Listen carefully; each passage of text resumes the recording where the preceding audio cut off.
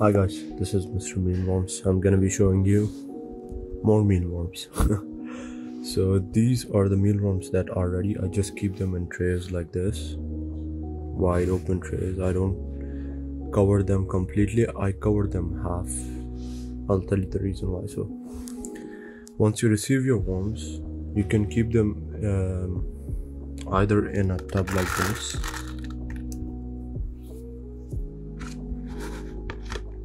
or if you don't have a lot of them, you can put them in a smaller Tupperware like this.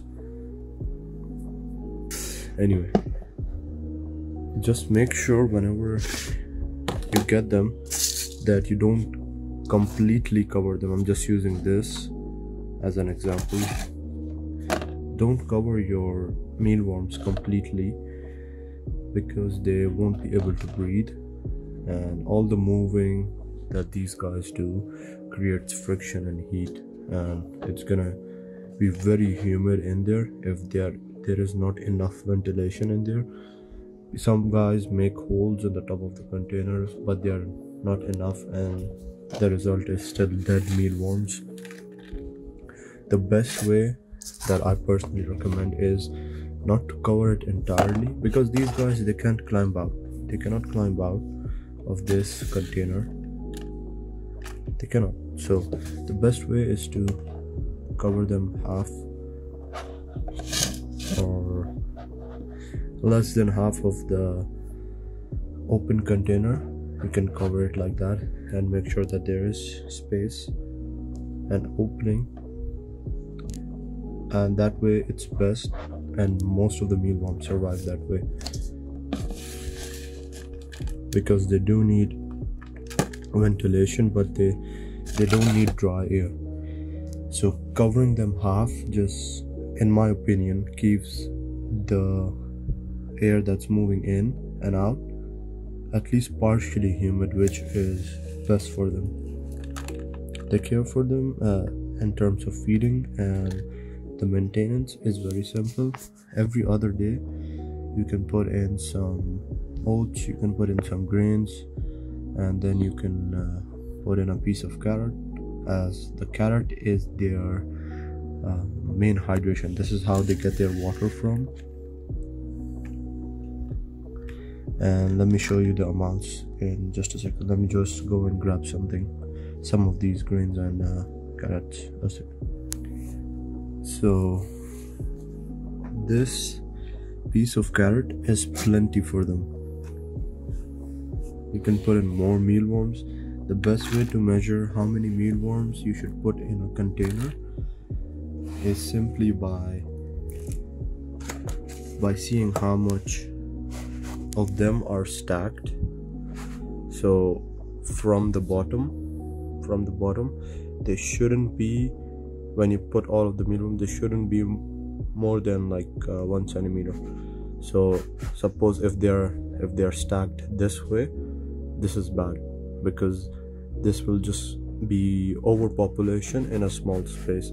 So you want them distributed where they're not stacked at all,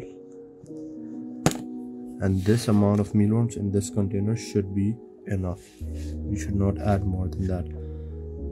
And they're already starting to eat the carrot. So, and the amount of food, this is just a mixture I use for myself. Some corn, some oats, some grains. You can just directly put in oats or grains, and that will work as well. You don't have to mix and do this. This is just for my own personal preference. I like my feeders to be fully gut loaded with the proper nutrients and food. So once I sell them out, they go gut loaded and ready to feed. And this is basically how you would keep them. If you have you got a large amount of mealworms, then you can just use a bigger tub, but just use the stacking method for reference. Make sure that they are not stacked more than 1 centimeter. So an amount like this should be more than plenty, but if they are stacked you know, this way, then it's bad. You have to remove some of the mealworms to make sure that they're not stacked. Cover the container half and you're good to go. I hope this helped out. Let me know if I missed anything. You can also put mealworms in the fridge.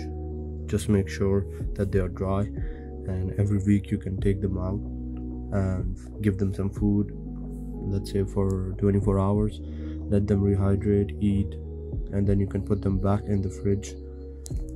And you can repeat this as much as you want. Just make sure to feed them once a week. And no, the mealworms won't die in the fridge. I'll repeat, the mealworms won't die in the fridge.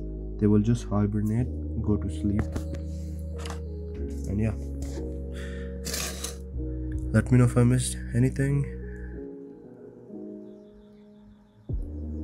down in the comments, or just DM me. Have a good day.